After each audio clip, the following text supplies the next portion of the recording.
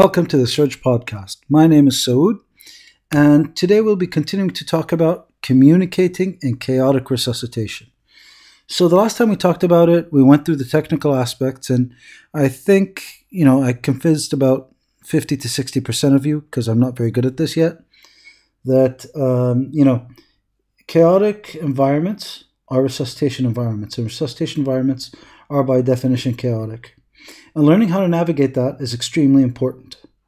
Today we'll be talking about how to get off that desert island where it's happening over and over again, how to motivate your team, and what to look at. Now, anybody who knows me knows that I spend a fair amount of time doing one of two things outside of work: Netflix and video games.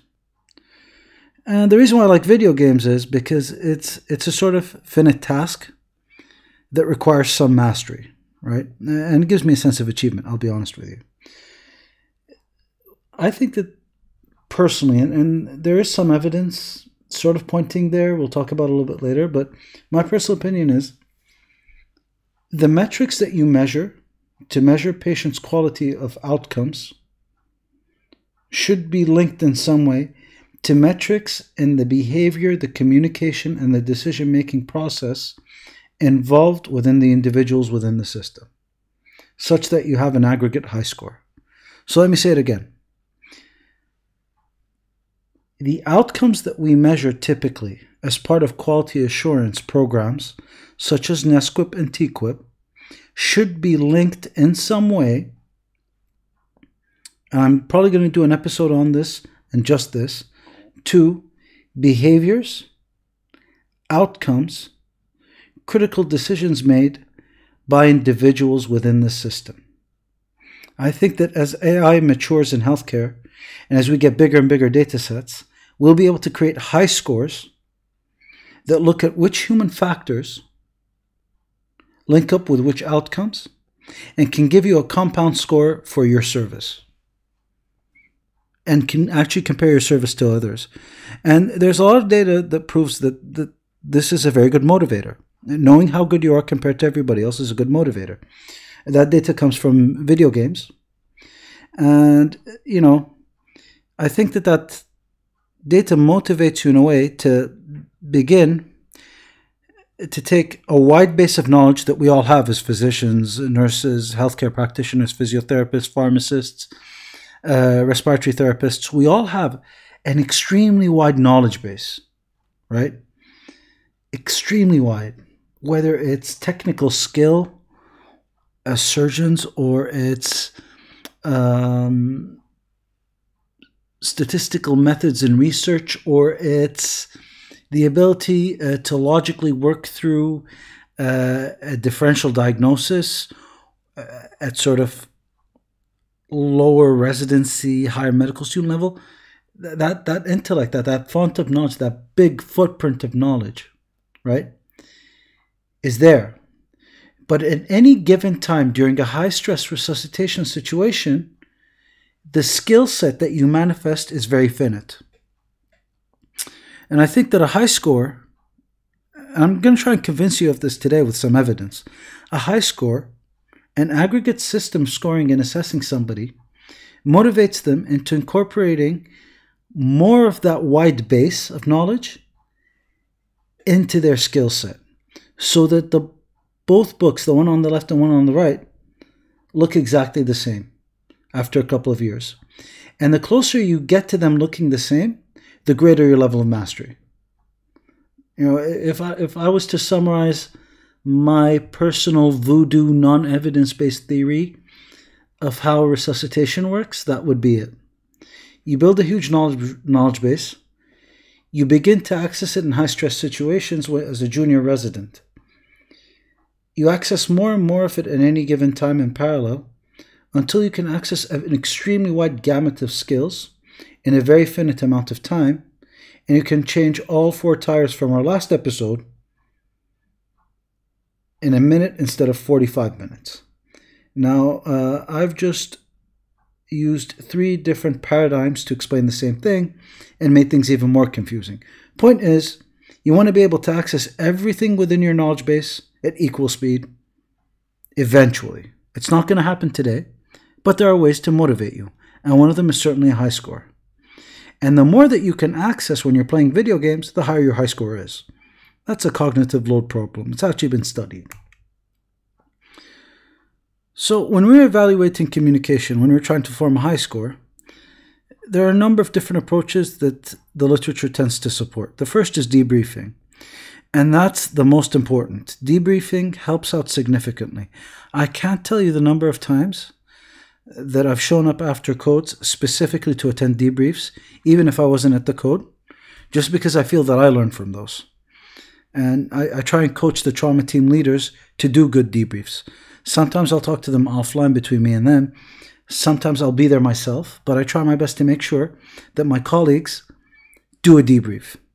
The second one is to provide some sort of evaluation, some summative evaluation. Typically, our residents at the institution I work in right now, they spend about a month with us on a vertically integrated trauma service. We take care of the patient from when they come in to when they leave, and I try to give them some sort of evaluation.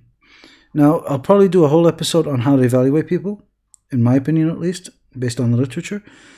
But, I think that time spent evaluating after the first week, then the second week, then the third, is extremely fruitful. I've seen a lot of residents develop very good skills, and I've seen it being used as a litmus test. If they can't take the feedback and they can't recognize the work that needs to be done, that's unfortunately a litmus test sometimes, right? And also, of course, there's one-on-one time with expertise. So I try to make sure that if somebody's interested in a specific part of trauma, for example, orthopedics, they spend a significant amount of time with the orthopedics attendings in the operating room. I've had 2 or 3 candidates do that. And then you need to recognize that evaluating communication is a dynamic process. You're never going to get consistent communication skills. They're going to wax and wane, and they're going to change based on context. And we kind of touched on it last episode when we talked about behavior and thought process and intent, and how the behavior and the thought process need to align to produce the correct intent. Now, you would think that this type of thing only happens in medicine, but it doesn't. So in industry, this is called crew resource management. And this is I would think one of the best articles to read on crew resource management, generic team building, right? And there's a lot of what we call organizational psychology involved with it. Certainly a lot of psychometrics that have been tried to be used. And it's really, it's a field that's relatively young, right? And it's probably going to grow significantly. And the reason why I point out this article is because it talks about how to develop a scoring system for your group and where things take time and how much time you should dedicate to scoring. When you look at it, for every 2 hours of training that you spend, right, you should spend at minimum 45 minutes of communication training and 60 minutes of feedback with 15 minutes of testing. So again, I'm going to repeat this. In their study, they analyzed and built a lab-based study. So this is a controlled study, right? To look at how to address the concern of errors in crew resource management, errors in team dynamics.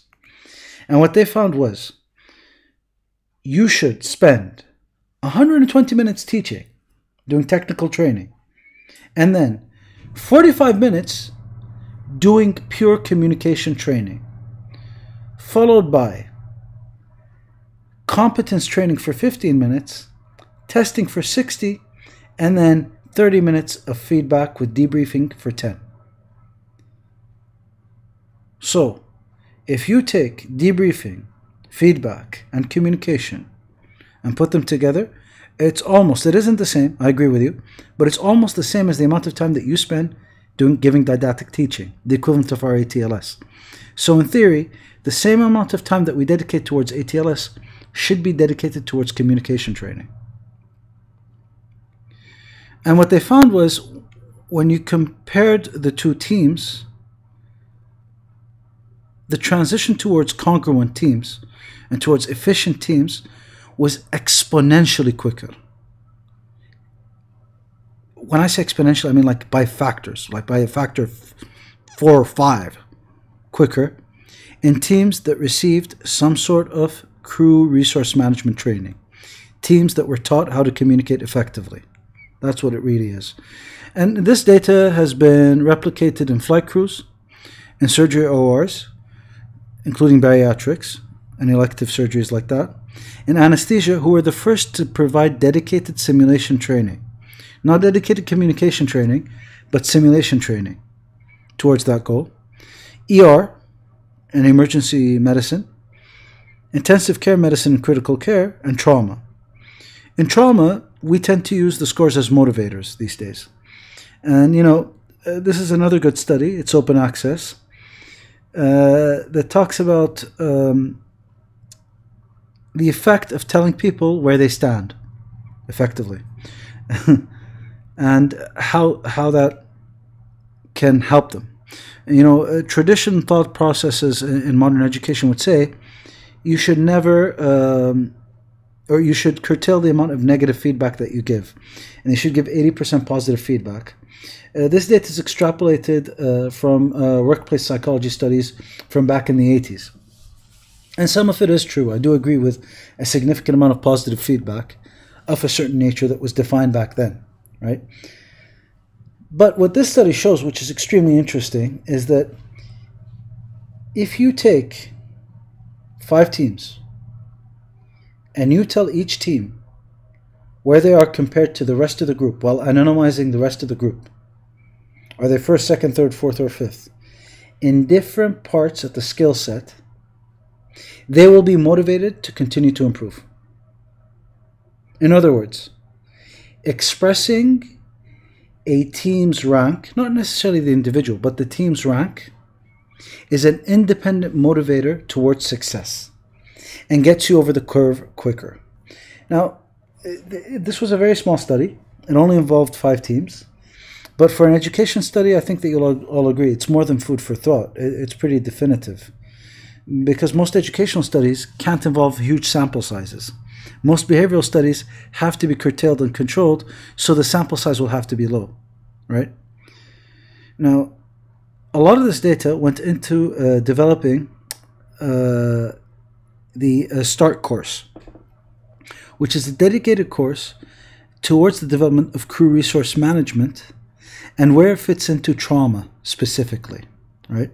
And this was the TAC 2013 plenary paper. I was fortunate enough to be there.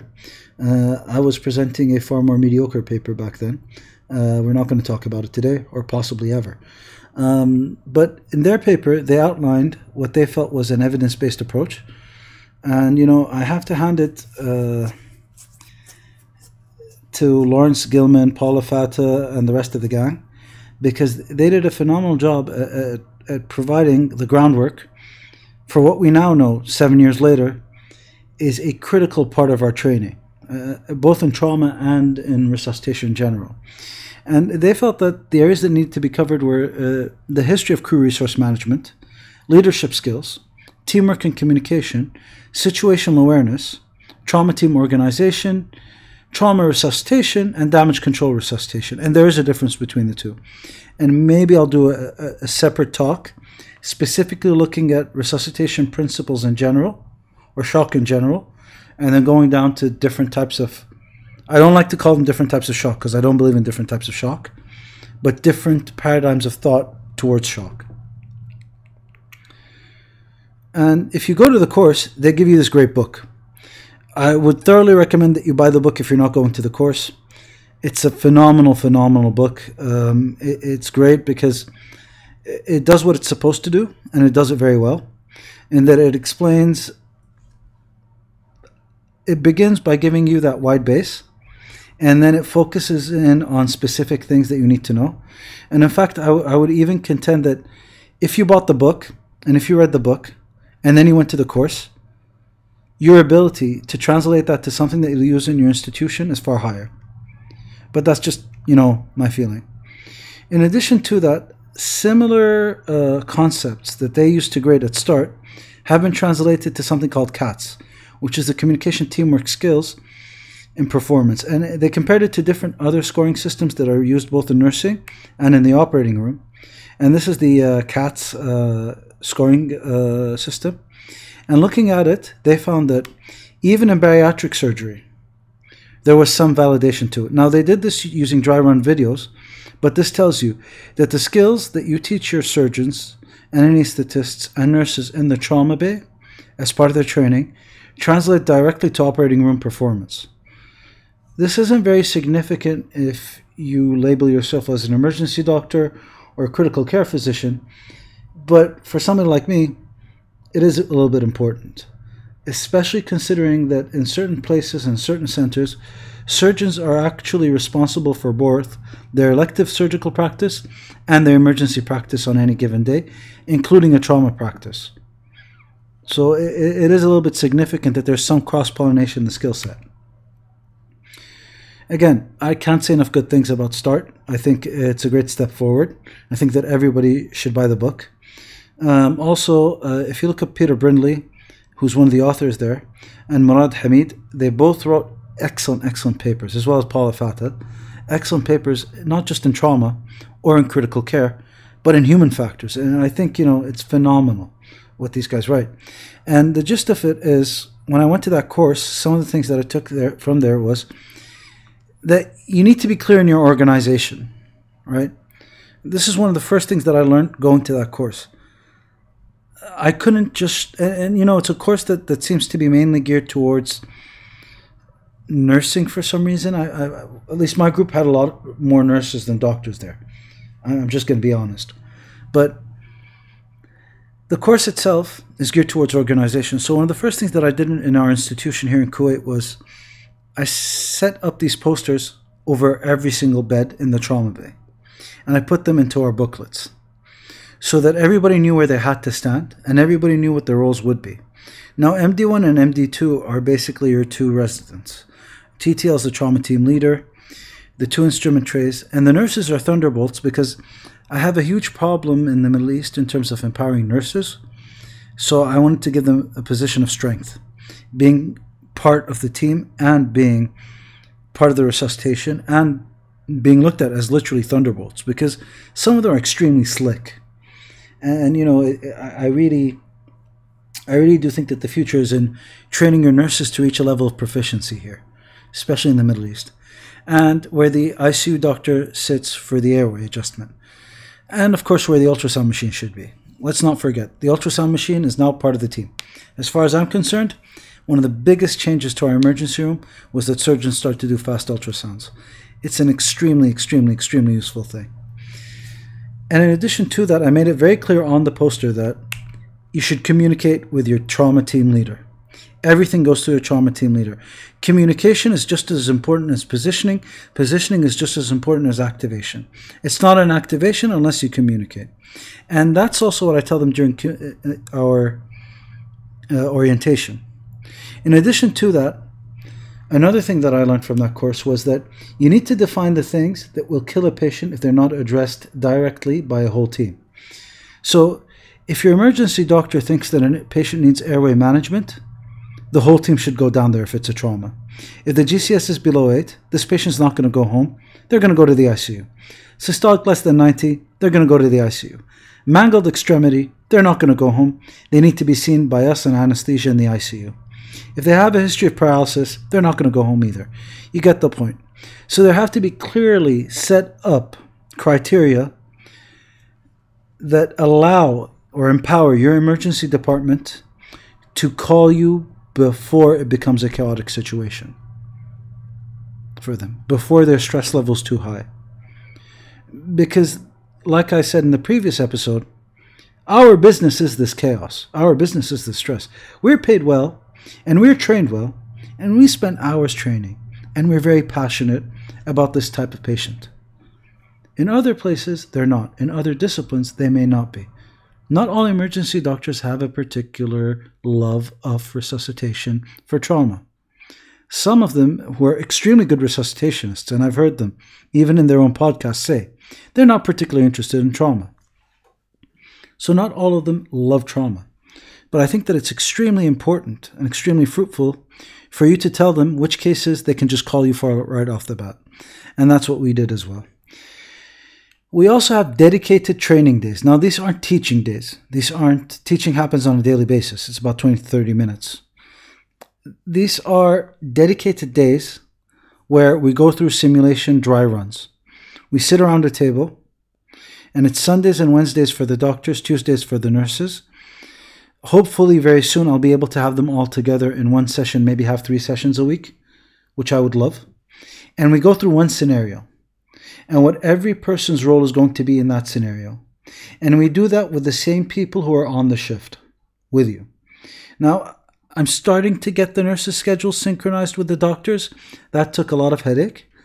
But once I do get that done, I'm hoping to get the nurses and the doctors for these dry runs, right?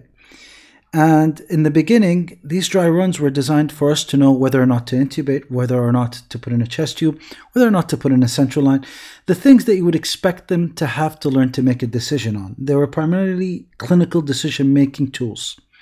They were designed to train them for clinical decision-making.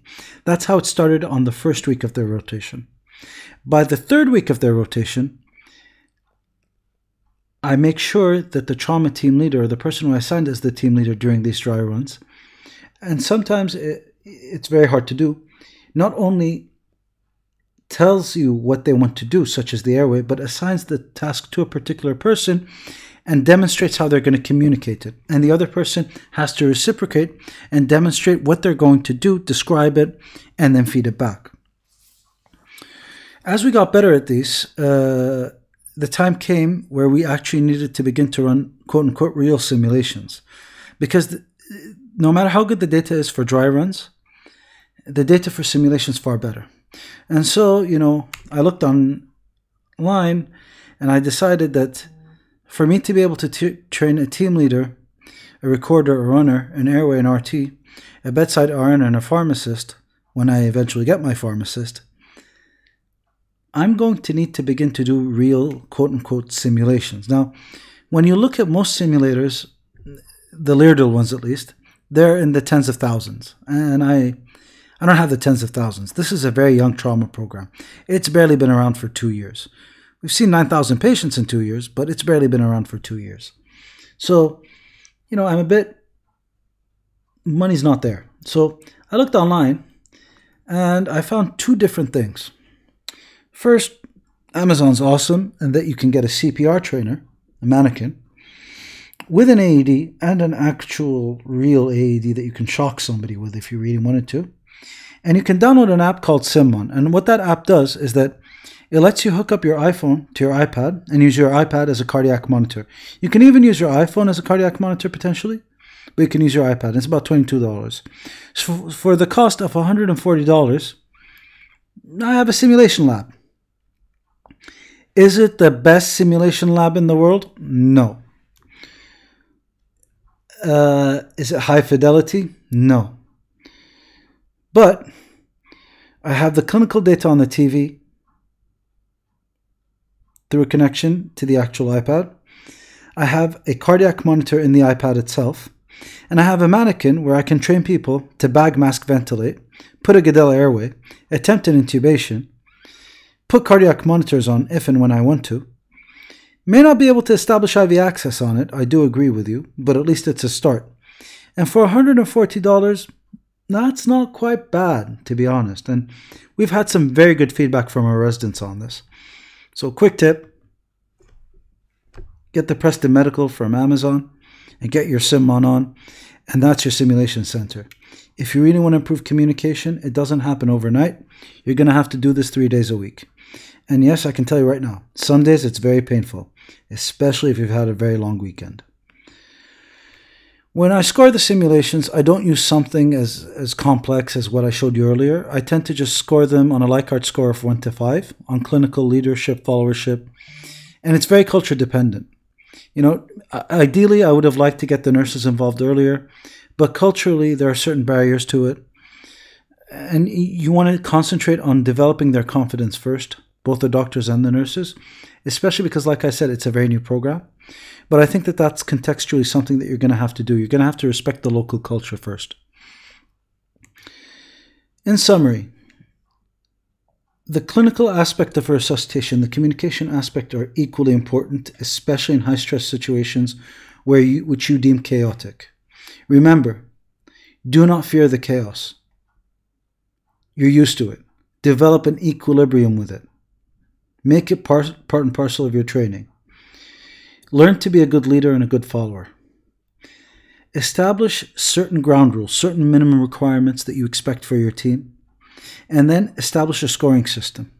And practice, practice, and practice. This is Saud Al-Zaid. Thank you for listening and thank you for the support. Please feel free to subscribe. You can get me on YouTube, Google Play, podcasts, and Instagram. All you have to do is scan the QR code.